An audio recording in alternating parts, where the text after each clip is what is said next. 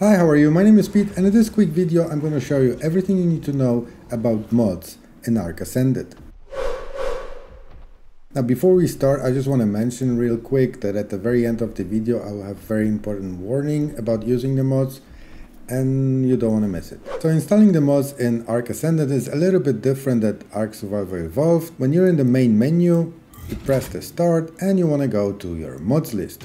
Now here is all the mods available right now. As you can see, by the time of recording we have 52 pages of mods, but I'm sure it's gonna be plenty more to come. And you can divide them by different categories like weapons, creatures, maps, outfits, structures, and so on. You can also sort them by featured, release date, total installs, and last updated. Now the total installs is usually the mods that are the most popular. As you can see, this one here has 1.2 million downloads so far. So in order to use any of those mods, you click the mod that you're interested in. You have all the kinds of information here, like what's the total download number, date created, last updated, file size, and what mod version it is. You also have a small description. Now depending on the mod, it could be small description, it could be very large description. Also make sure that you read the description because ARK is still at the very early stages and a lot of mods will be there just for testing,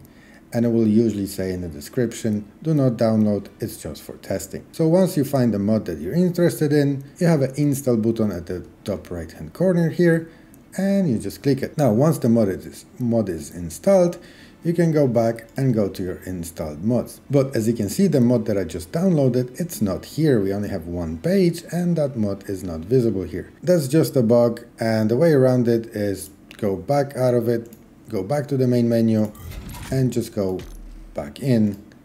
And now, as you can see, we have two pages, and that's the mod we just installed. Now, the mod is not active yet, so you need to activate it. So you go to your Create Game, and you go to your mod settings. As you can see, active mods, the list is empty here. And here's the list of all the available mods. And the one we just downloaded is at the very bottom. Now, in order to activate it, you need to click on it and then click Activate Mod. And if you go back to active mods list, as you can see, it's just right here. The one exception to that is if you download the full map, well then you have to activate it from available mods here, but the map will actually show up over here in case you want to start playing on it. So once you activated all the mods that you're interested in, all you gotta do is just start the game. Now I'm gonna go into the creative mode just to show you that mod is there. And once you go to your engrams and type in spyglass, as you can see, that's the spyglass that we just installed. That's the crafting requirements for it. And if I go into my inventory and type in spyglass again, as you can see, that's the modded version of the spyglass. Now one is the weapon, one is consumable, so we want the weapon one. And you go to your inventory, and there it is. That's how it works. So if you're ever tired for whatever reason of using the mod, or you just don't like how it looks or works, you can go back to create a game, go to your mod settings. You can either deactivate the mod, but if you don't like it and you want to get rid of it completely, you need to back out of it, go to your mods list, go to your installed mods, find a mod that you don't want to use anymore, click on it and just click on that uninstall button. And just click continue. Now obviously in most cases, if you uninstall the mod, all the items that mod was giving you in the game will disappear.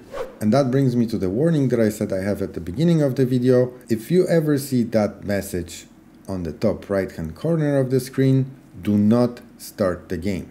Now in ARK Survival Evolved, it used to be another warning step that will warn you not to start the game until the mods finish updating. However, here for now you can just go into your game while the mods are updating, and if you're really unlucky, everything that mods gives you, you can just lose. So if the mod gives you new dinos, new weapons, new armor, whatever it is, you go into your game while it's updating, you won't have any of those items most of the time. And backing out of the game and letting the mod updating and then going back into the game won't unfortunately fix that problem. So you need to pay attention, and whenever you see updating mods message, just let them update before you start the game. Now, I hope you find this video useful. If you did, please leave a like and consider subscribing, and I'll see you in the next one. Thank you.